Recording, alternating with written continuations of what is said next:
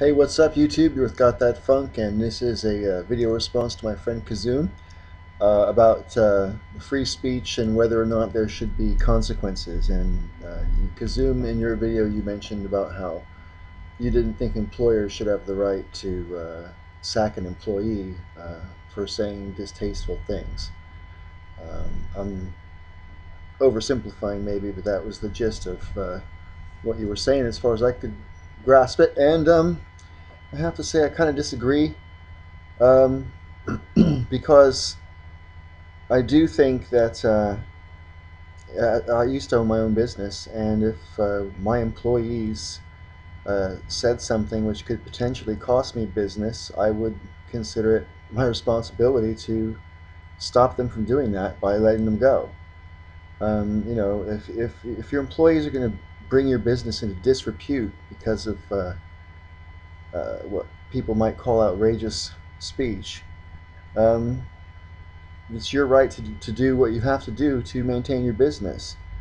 Um, Having said that, I do think that there is a dangerous trend these days for people's comments on social media, be it Facebook or Twitter or wherever.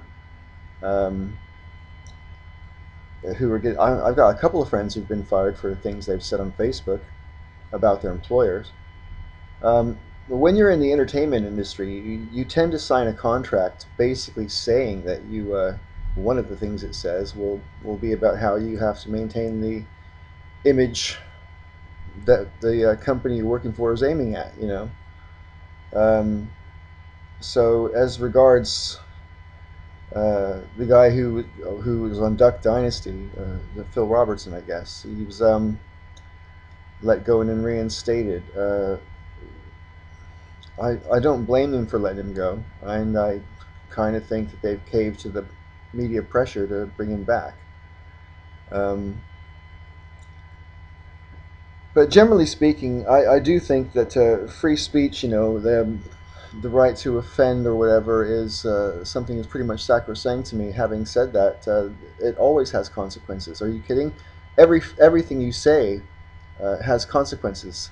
Um, those consequences could be as simple as people deciding to like you or not like you, or on from there. You know, the people will judge your intellect from what you say. They will, you know, everything you say has consequences in terms of the way people deal with each other and evaluate each other.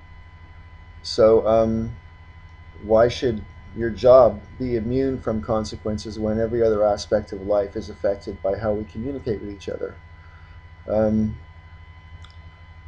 So yeah, I don't think there should be any consequences in law. I'm on record already on some of my older videos of basically saying that I think free speech should only be limited to, you know, anything that directly imperils life or property. You know, you shouldn't be able to advocate destruction of something or to advocate for someone's harm or murder.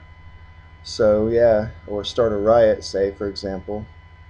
Things like that.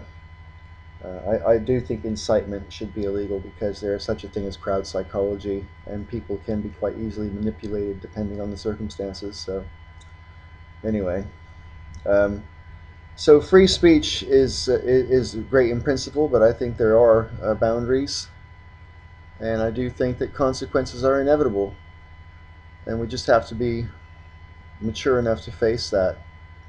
So that's my 2 cents. Thanks for watching, and may all your ups and downs be ups.